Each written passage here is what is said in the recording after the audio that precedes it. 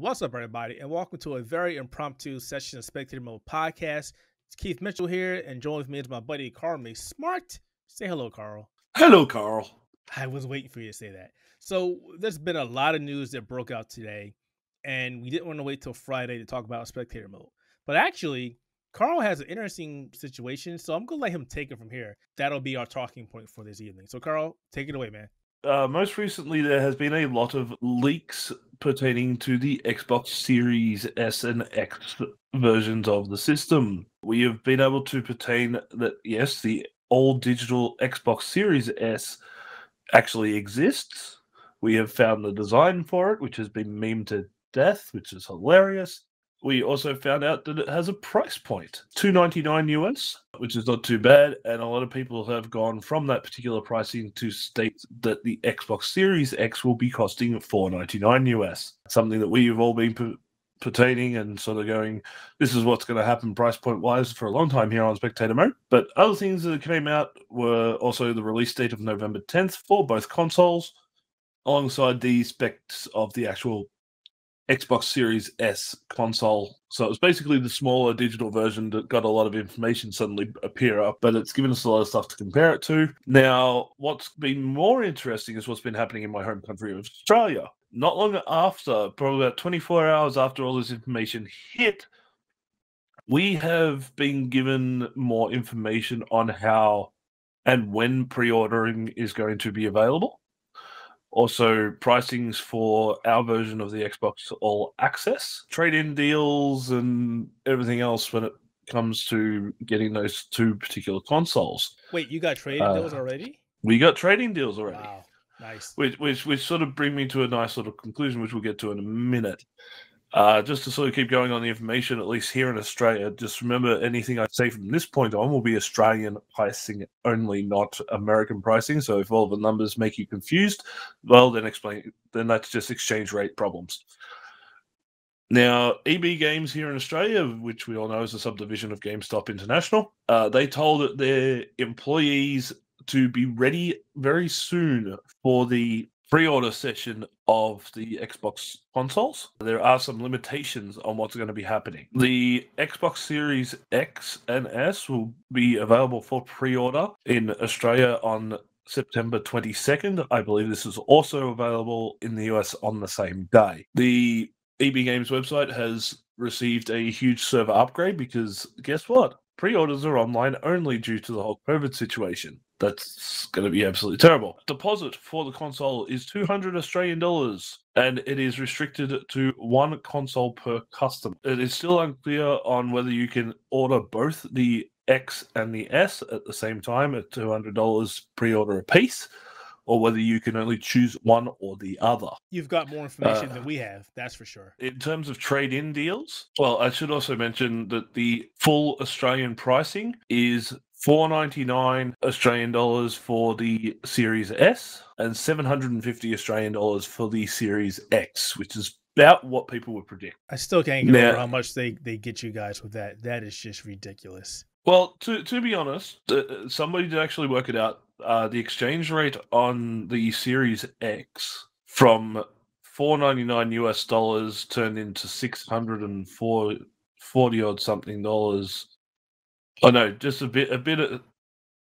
I can't remember how their math worked, like the exact numbering. But if you add that plus our general service tax, our GST, which is a flat 10% across all products throughout Australia, it comes to, I think it's about $725 after conversion and GST. So $750, it's not that much of a ripoff. It's just the way that conversion rates, like how low our dollar is at the moment, plus our general tax that needs to be placed upon it. So that's sort of the maths. Is that attractive for you? Well, to be honest, I paid around the same price for the PlayStation 4 when it was released. I think I paid about $700 for the PlayStation 4 when it was released back in the day, and that was on launch day. So $700 to $750, that's what I was predicting, what I consider reasonable for the console given the American pricing and everything else. The S coming out at $500, that's about what I think the Xbox One S came out at about $399 Australian. So for this one to come out at $499, yeah, it's doable. Wait, however, what did you say came in $399? The X? The S. Okay. So the smaller white one. which I ended up buying eventually. I'm really surprised that you guys got more information. All we were told is certain outlets, I think Best Buy, Amazon, the Microsoft Store, and I think one other outlet are going to start accepting pre-orders soon. We don't have a date. We didn't get information as regarding trading deals at GameStop. I would hope they have some kind of trading deals because there's a lot of people who have Xbox One S's and X's that are looking to trade it in, and we have not been told about the delay yet. Or I'm sorry, the shortage. I'm sure that's coming. Well, I don't think Xbox is having the shortage, from what I understand.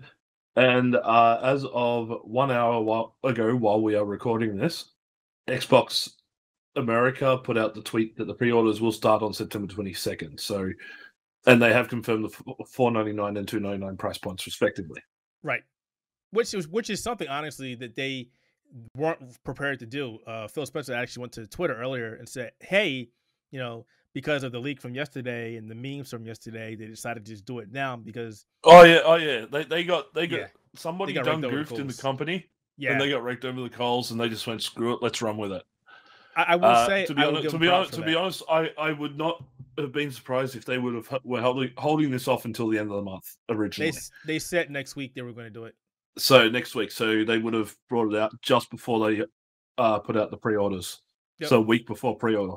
Yep. That's scary how close they have to go just for the pricing, just because of the competition wars.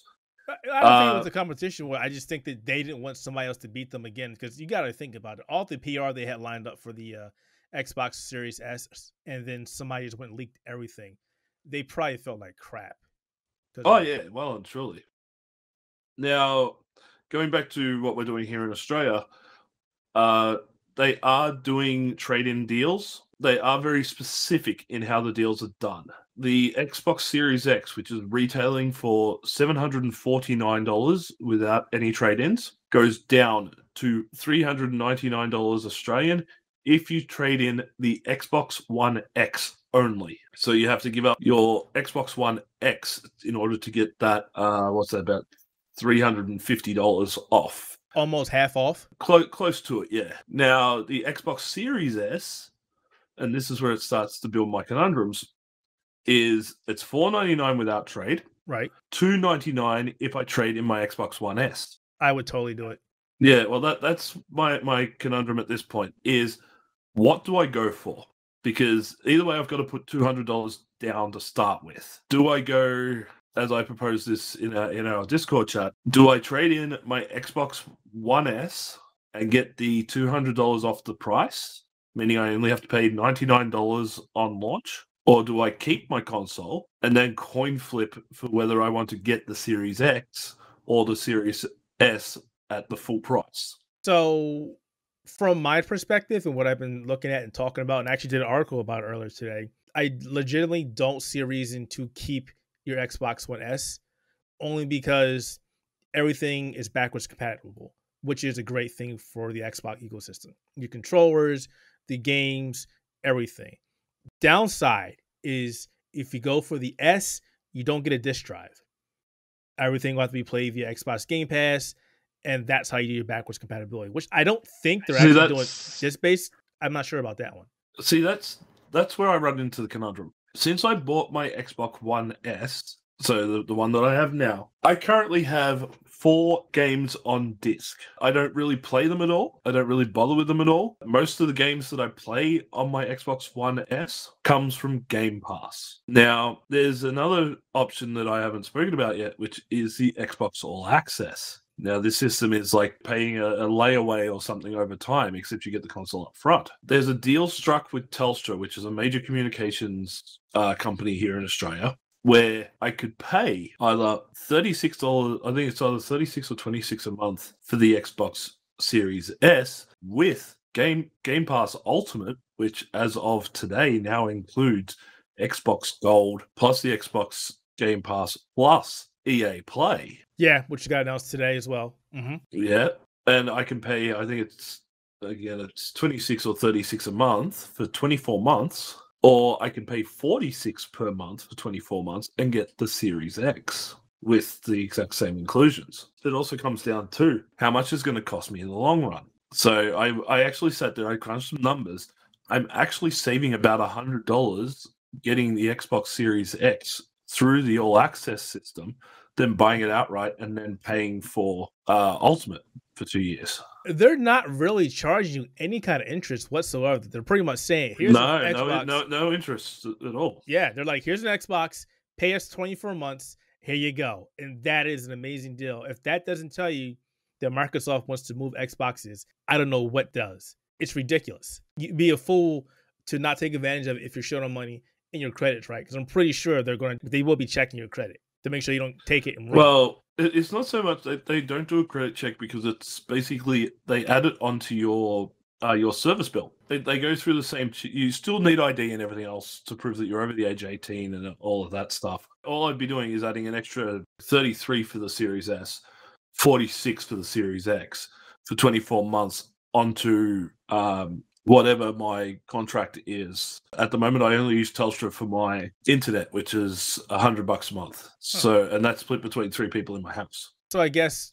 you pretty much have a clear-cut decision then. You know what exactly to do. If you can go all access, pay as you go, get the Xbox Series X, and then you can either hang on to your 1S or you could trade it in for some games or stuff. I don't know. Or just keep it. That's the other thing is, like, I'm still very, very, because, like, at the moment, what I've been doing in preparation for this, I've been paying off my credit card. And I sort of figured I would need at least $1,400 to $1,500 to buy both the PS5 and the Xbox Series X. I'm currently $250 away from that goal, which will come basically when I do the pre-order. That's the biggest problem is, like, I don't know what to do. In a way, I know what I'm doing. I don't know if I really want to do it. It's like, I can guarantee you most of my stuff on the Xbox is going to be digital. Yeah. The only problem is do I want to really push that 4K limit with the 120 FPS, or do I want to go 1440 with the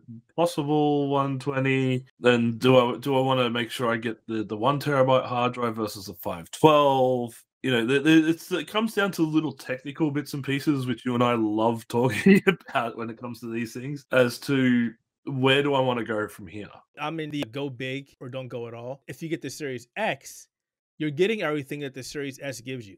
But if you go with the Series S, you're paying less, you're getting less because you don't need that 4K gaming. But then if you ever decide later on down the road, hey, I want to jump into 4K gaming, and I want that 1 terabyte internal drive, because the digital only comes with 512, which is a dumb decision, by the way.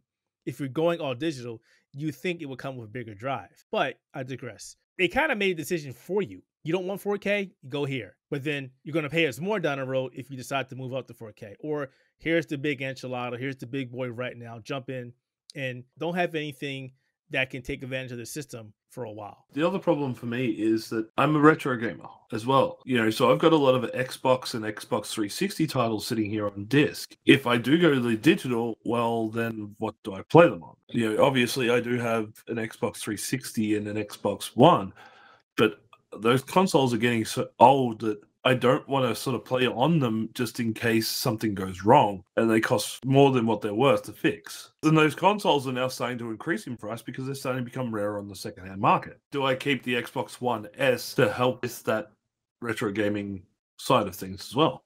Well, that's my question. I don't recall them ever saying anything about backwards compatibility outside of Game Pass. At least I haven't seen anything, and I haven't paid attention to anything. So I'm not sure how that actually works with the Xbox Series S and X. They've only ever talked about Game Pass, so I'm not sure about that. That's a good question. I don't have an answer. Yeah, no, that's it. I've been looking around, even talking to people I know who have either worked with Xbox or work currently with the company, and they're staying tight-lipped, or they don't actually know themselves what's going on. Even right now, I'm looking to see, hey, what is the actual answer? And nobody has mentioned that. Yeah, exactly. So, personally, I'm leaning on keeping my 1S just as sort of a backup system, and maybe looking at going at the Series X, but I'm not sure if I want to pay outright or whether I want to do the 24 months deal. Well, I know for me, I'm trading in one of my Xbox One X's. Yeah, see, that's the thing. You got multiples of the same console, so you can sort of do that trade-in trick, which Yeah. I can actually do with the PS4 because I've got a spare PS4 sitting here as well, doing absolutely nothing. Oh, my PS4 Pros, they're gone. Both of them. Bye. I don't want you here anymore. Because to be honest, nobody plays them but me. Nobody touches the Xbox Series or the Xbox One X but me either. And I haven't played with mine in quite some time for various reasons. I booted mine up last night just for the time in many months. And it's like I had to do like 3-4 gig worth of updates to the system. Then I had to update programs. Then I had to actually go into each game and work out which one came from Game Pass, because I need to find out which ones I had installed that are no longer working because they've left Game Pass. And then it's like, okay, now I'll jump on Game Pass and have a look at what's on there in order to download something to play for the next couple of months until it disappears. Yeah, it's just crazy. I'm still looking. Nobody has mentioned how this is going to work. I'll be honest. I haven't really done much of the Xbox One backwards compatibility because I don't really have many. Do you know how it works now? Like if I went to a store and bought an Xbox 360 game. Actually, you know what? I ran into my question because I have Red Dead Redemption 1 for Xbox One. I didn't play it. My son took it out and it downloaded it. So you put the disc in and it downloads. So there's the answer. Yeah. With Xbox 360 games, some that won't actually download, some will still read off the disc. There is a compatibility list online for the Xbox 360 games that work on the Xbox One. That makes it a little bit easier as well with Xbox games.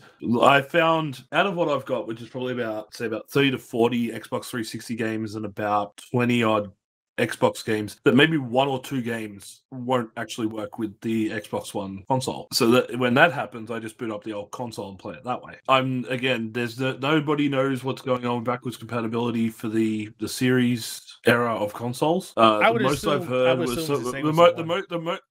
I heard was somebody said that you can use a standard USB 3.0 or 3.1 style hard drive to save or back up your games onto that drive, and you can just plug it into the Xbox, and it'll recognize those particular games, the digital ones only, and you can play them that way.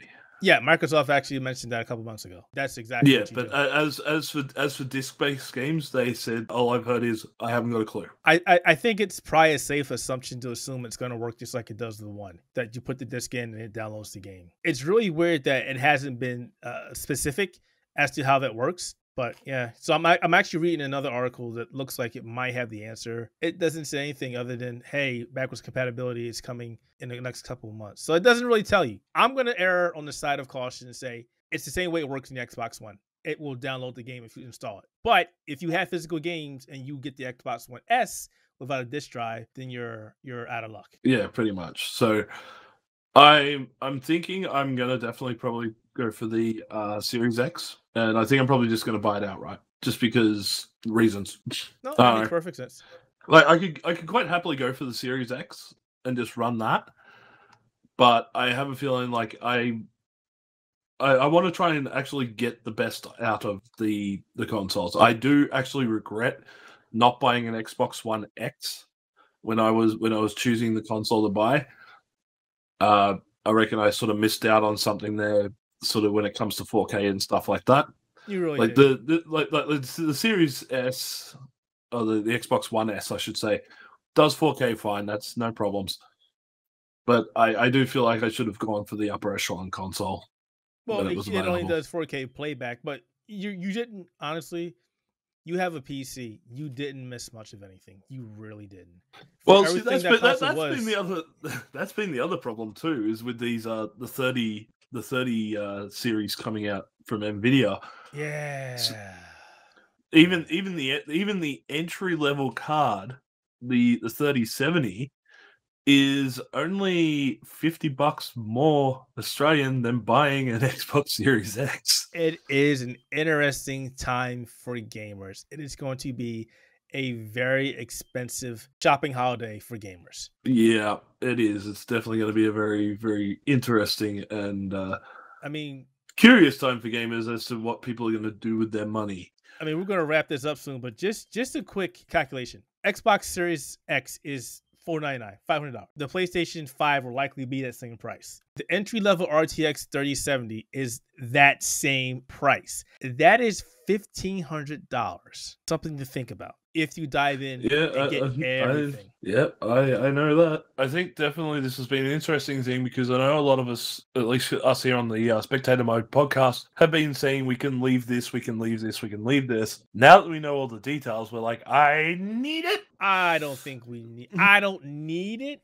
but I'm going to get it for coverage for the site. Exactly it. And that is the last thing that I am still very questioning about. What is going to go on with HDCP or high definition copy protection? I know Xbox has a nice history where it will automatically switch off when you're capturing a game. Yeah, but if you're streaming a video, then it puts it on, which is great. Sony, please do like you did with the PlayStation 4, make it an option or something. Or an automatic switch like the Xbox, because frankly, I'm still trying to find something to crack your goddamn PS3 stuff many years later, and I'm gonna have to resort to composite cables. That was an earlier time when we were all naive and nobody really knew what was what. I know, but the thing is, when they got around to doing that. It wasn't an option straight out the gate with the PS4, but when they added it to the PS4, why didn't they add it to the PS3 as well? That is one thing that still confuses me to this day. But that's, again, another conversation for another time. But I'm just crying right now. I'm thinking of all the money that's going to be coming out of my bank account and my credit card. My wife looking at me and yelling at me saying, "You spent how much?" Not to mention I also want to get another TV. Yeah, it's believe me. You know, all this saving that I've been doing over the past couple of months just to make sure that I'm ready for this. And looking at my credit card, all of a sudden I'm going to have to lose pretty much all of what I've done so far. It's going to make me cry. But you know what? That's the price of what we do here. That is the price of gaming. It's the price of gaming. It's the price of working with a gaming website. You know, we have to make sure we are up to date on these things. The only problem now is, where am I going to put it? Because I don't know on the floor where all the dust is. Yeah, that's a good idea, dude. I think we talked enough. Let's go ahead and close this out. As always, everybody, thanks for checking out this impromptu Spectator Mode podcast. We may do more of these because this is actually fun. Just sitting down and talking and not waiting for the actual podcast in a week. Because I'm pretty sure Sony's going to do something before this week is over. And as always, you can check us out over at Buzzsprout. I said it right this time. Spotify, Google Podcasts, Apple Podcasts, and wherever else podcasts are hosted. You can always check us out on Twitch and also on YouTube, or stop by outerhaven.net and find us there as well. Any parting words, Karl, before we get out of here? As always, you know, it doesn't matter whether you're looking to buy an Xbox or a PlayStation or whether you're wanting to keep your Nintendo Switch, which might be going 4K later in this year for them as true. Bullshit. You know, as long as you enjoy the games you are playing, then that is the best thing for you. So good gaming. Yep. Well, no, we don't talk about Stadia. We don't talk about Stadia. We don't talk about what is the Shield. We don't Apple talk Arcade. About any of that. No, they're all dead. Oh yeah. No, we don't talk about any of those. But either way, as long as you're playing what you're playing, just be happy and treat everybody with respect. You know, let's get rid of this toxic mentality in gaming and yelling and screaming at each other like we're 12-year-olds. Leave that to the Fortnite kiddies. We're out of here.